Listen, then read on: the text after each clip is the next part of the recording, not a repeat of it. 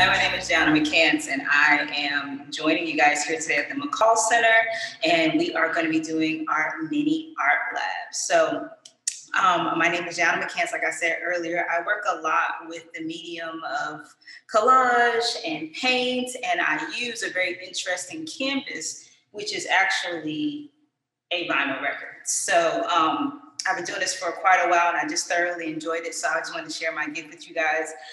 So let's go ahead and get started. The main things that you're going to need for the workshop are, of course, a vinyl record. I tend to work with acrylic paint, but if you're someone that's into oils, that's completely on you.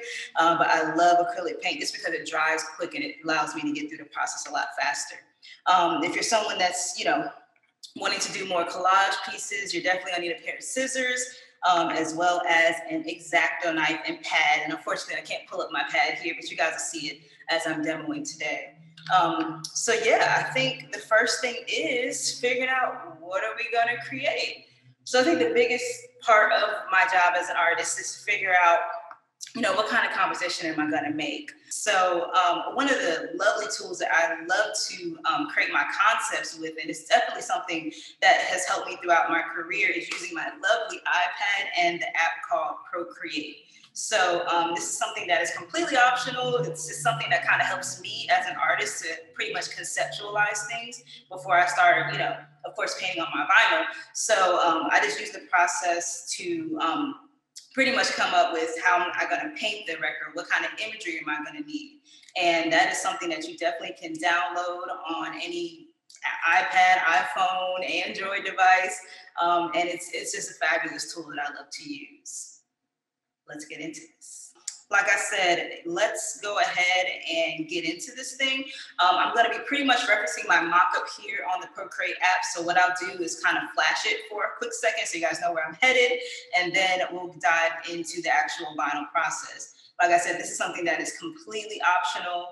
It just helps me find my images and helps me develop my concept. But I'm just going to slightly walk you guys through on how I pretty much layered my imagery, and then we'll get into the vinyl record. So let's get started. The main thing that I do when I start to figure out, what images I'm looking for, of course, try to find the main subject. So I really looked at some awesome images of the original Temptations, and I just love this image, so I definitely included it. Just one helpful tip, I am holding my Apple Pencil, so that kind of helped me get into the creases as far as erasing the backgrounds. And of course, I'll be doing that in person with my collage, like cutting it out, but the Apple Pencil helps out a lot with that. So then again, I found my images. The next thing I thought about was, okay, what record do I want to have featured? So if you actually ever went onto the internet and found and just researched vinyl labels for certain artists, you'll find that a bunch of them come up. So this was one that has all of their awesome hits on it. We have The Way You Do the Things You Do, Ain't Too Proud to Beg, Get Ready, all of their classic hits. So as I was looking at the label, I kind of just thought about, the main element of them singing on the old traditional microphone. So I added that into it. And then the next thing I added was this heart. So a part of me when I am doing these vinyl records is I'm really listening for how the music makes me feel. And a lot of the songs include love or heartbreak, talking about getting back with the girl. So I thought about adding this lovely heart with the lightning bolt going through it, just because their music is so strong and powerful and it kind of stands the test of time. So that's kind of where the concept came from. So let's go ahead and get into this. All right, so I went in, got all of my images. I print them out on cardstock. Traditional printer paper works too, but cardstock, I just like it because it just feels a little bit thicker. So I went ahead and printed out all of my important elements, and I'm gonna paint the heart up here, okay? So let me go ahead and get into this. Cut this sucker out. I'm just gonna use scissors for this part.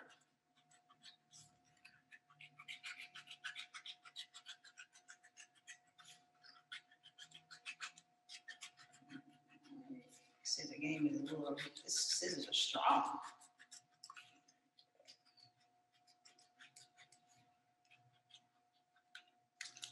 All right, so we got our label. That's gonna go smack dab in the center.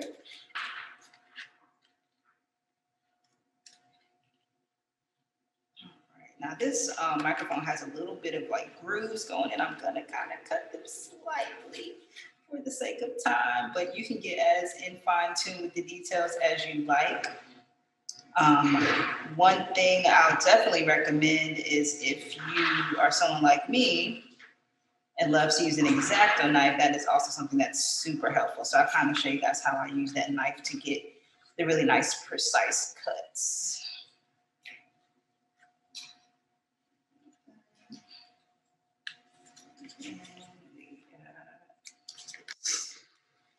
So we got our microphone. See, I still see some edges on there I don't really like, so I'm gonna cut that with the X-Acto real quick.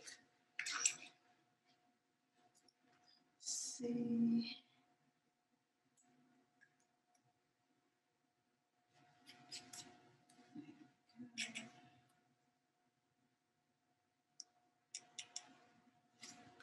Bam, and I'm actually gonna even for this one, I'm gonna pretty much take out that center circle as well.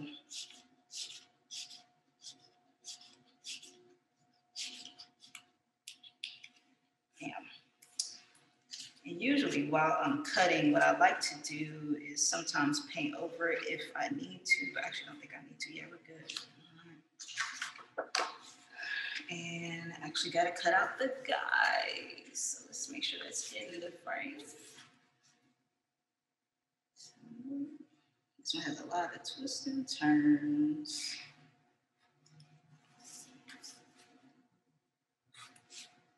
So the original image, I had already taken it and done this. I had saved this as a PNG file and cut it out. The reason I love to use this X-Acto knife is because it really just helps you get those details the way that you want it. So like parts like this, like in between the arms, it's really, really good for stuff like that. You can pluck that out and bam.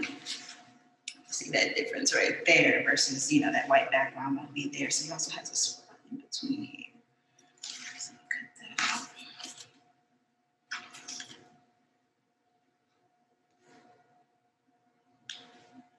Don't have to worry about being super perfect. Just trying to get most of the details is all that's important.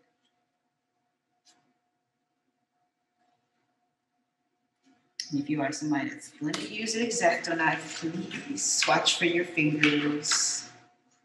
Definitely make sure you're cutting on a matte surface. Few X-Acto knife tips: try never to have your hand behind the knife because you do not want to cut your hand. So always try to keep your hand above wherever you're cutting. Even if you got to turn the paper, you see I'm turning the paper a whole lot here. Because I want to make sure my left hand does not catch a boo-boo.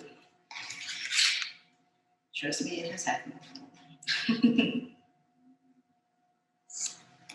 Taking it in very, very small sections is one thing I highly recommend. There's a few more. It's a very intricate piece right here. It's where all the hard work happens.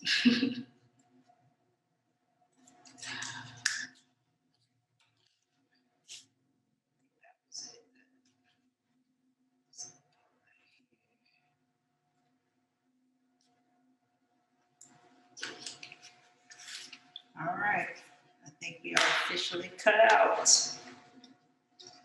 I'm gonna go here with these. Sometimes it's a little flyaways that I like to get. Sometimes the knife creates. All right, I'm gonna start gluing at this point. So the next part of it all is just to go ahead and glue it down, making sure everything is the way I like it on here. So I think I'm gonna go kind of like that. Yep. And pretty much just take it in layers. But one cool reason I like to sketch it out is just so that way you know how to layer certain things. So, you know, like this has to be in the background, this has to be on top of that, and then that has to be on top of that. So it just kind of helps the process out a little bit. But if you want, go, you know, Just do it however you like. That is perfectly fine too. And then just applying body glue. Traditional Elmer's glue stick is perfectly fine. If you want to go a little bit fancier, you can get some spray adhesive. That stuff works. Miracles. Just make sure you give yourself a nice thick coat.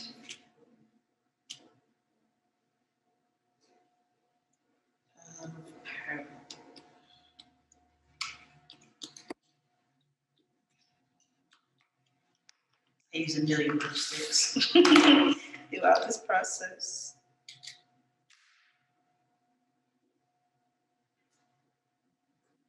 Down here, that looks about right.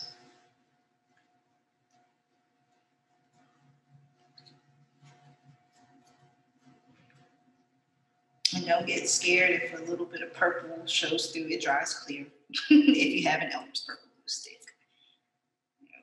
There we go. Right. There and down just like that. And then I had an old school fashioned mic because I feel like it just represents that time period.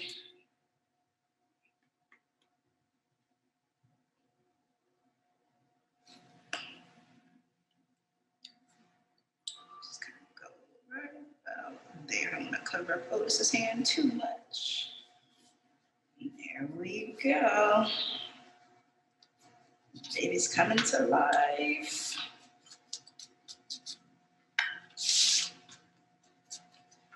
Right, and then the big issue is once you have pretty much layered on your images, you might find that some of it's hanging off. So you definitely need to cut that off. So just take a pair of scissors and just cut right along the edge of that record. And bam. Right there, looks gorgeous. And then the last part was our lovely heart. So along with my painting, along with my collage, I love to do painting as well. So I'm gonna go ahead and get a little bit of paint set up here real quick. Just go ahead and knock it out, got a little bit of gold. There we go. A little bit of purple like that.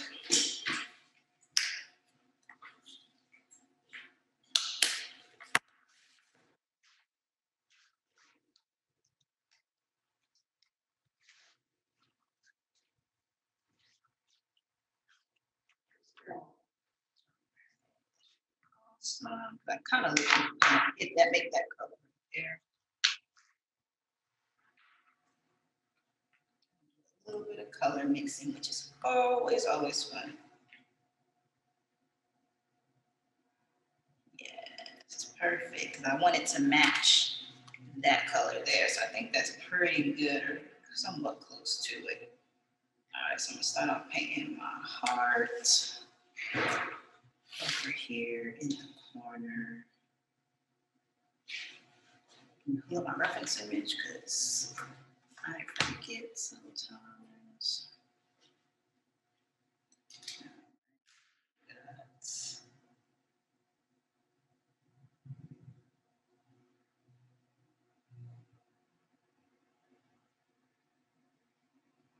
And one thing about the paint, as you guys can see, you might need to do a few layers.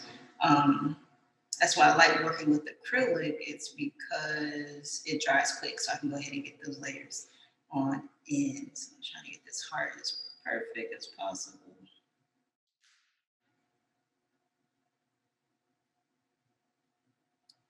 And I feel like my heart never comes out right on both sides. It's like one side is loppy, the other side, there we go. It's a little bit better.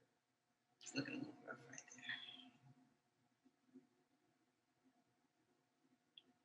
there. Right. And for the sake of the process, I'm actually going to fan this baby real quick. So if you are somebody that's like me and likes to move really quick, you can either use a blow dryer or you can fan it, and that'll help it dry a little bit quicker. Go ahead and fan it down. Try to make it a little quicker. I meant to bring my blow dryer, but I forgot.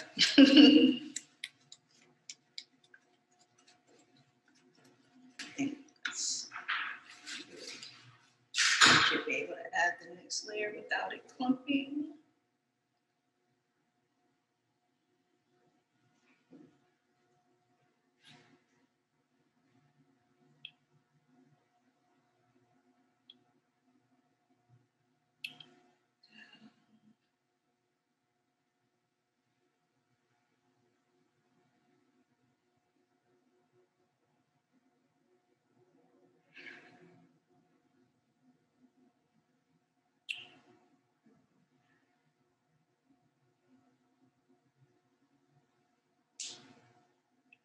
All right, I got the heart and it's on the bottom.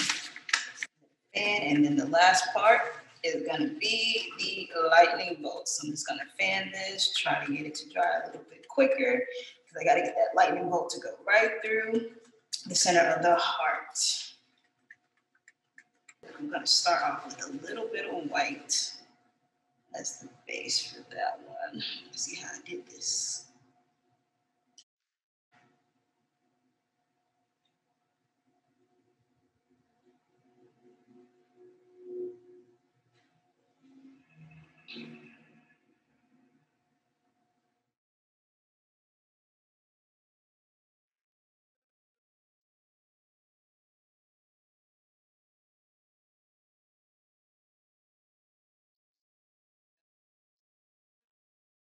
Going left. Goes this way. And then it goes that way.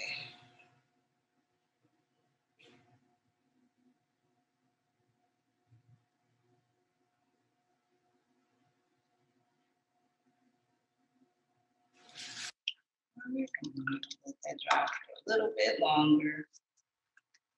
And then we'll go in and add the layer. So I added the white layer just because I'm gonna be dealing with yellow and that tends to mix really nasty. So I like to have a white base layer. So I'm gonna keep trying to go over this red until it starts to get a little bit lighter.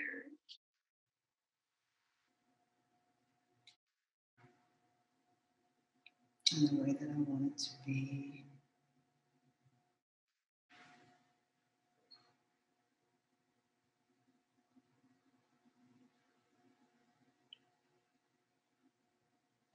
And also another cool fan trick, if you don't want to fan the paper over it, just fan the vinyl. That works too. Make sure you don't knock down any water or anything. Let's see, trying to move fast. It's actually almost there. I think I can add another layer of white on it.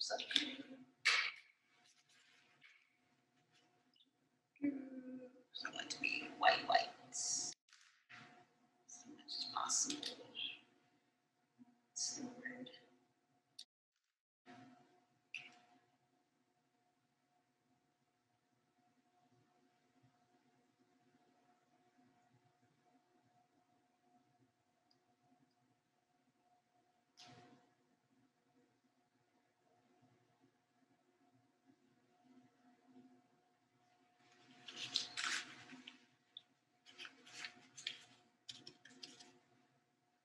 I'm gonna start adding yellow up here to see what it looks like.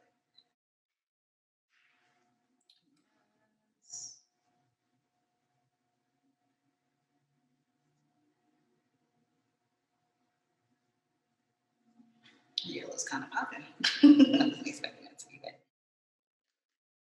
Yeah, we gotta wait a little bit longer for the bottom part. I'm rushing it, so I need to let it dry.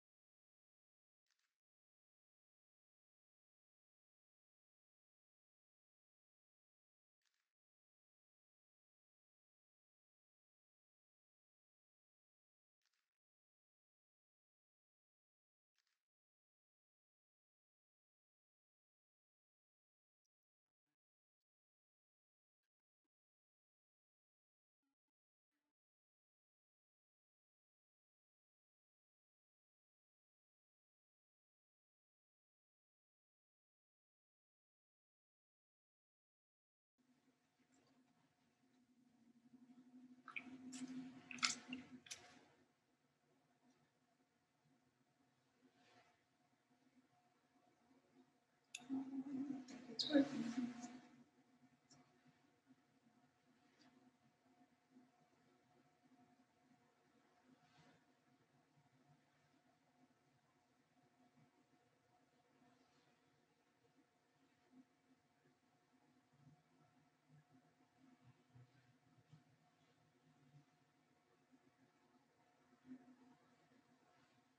It's working.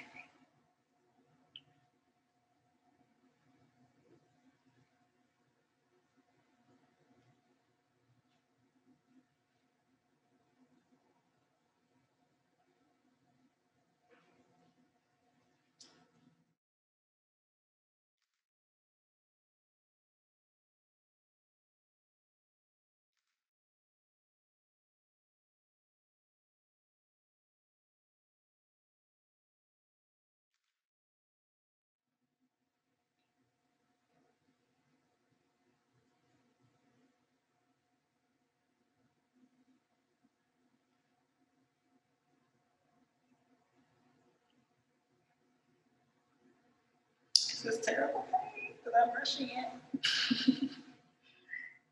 But it's gonna be okay. Now I'm gonna edit the edges real quick. Not thin at all, but I will fix it later when I get home.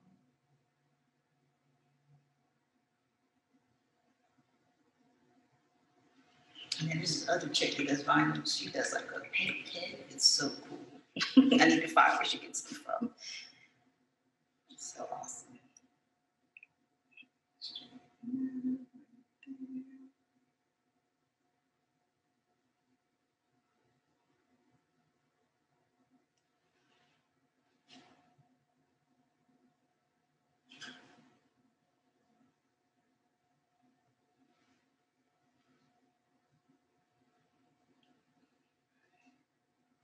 I think we're about there, ladies. Straighten up this light.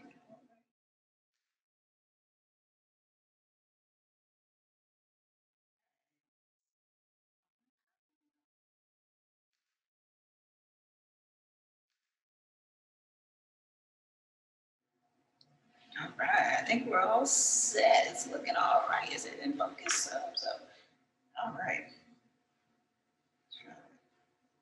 Add a little bit more layers to this over here. All right, I think that's it. Bam. So we went from this baby, make sure there's nothing else in the way. All right, so we did that. Does that look pretty accurate? Yo, you think so? Not too bad. Of course, it needs to be straightened up a little bit, but I think it looks pretty good. I think we did all right. And just kind of, maybe bring it up a little bit closer so they can see if it stays in focus. I don't know if it's going to stay in focus, but there we go. All right, you guys. Well, that is pretty much the steps to basically getting started to create your own vinyl record. Just think about, whatever music artist you love, and then just go for it, you guys. Have so much fun with it. Paint with it, collage on it, add words, text. You can do so many awesome things with these vinyls. So again, thank you guys for joining me so much. I do want to share my website with you guys, just in case you want to look at any of my other vinyl creations.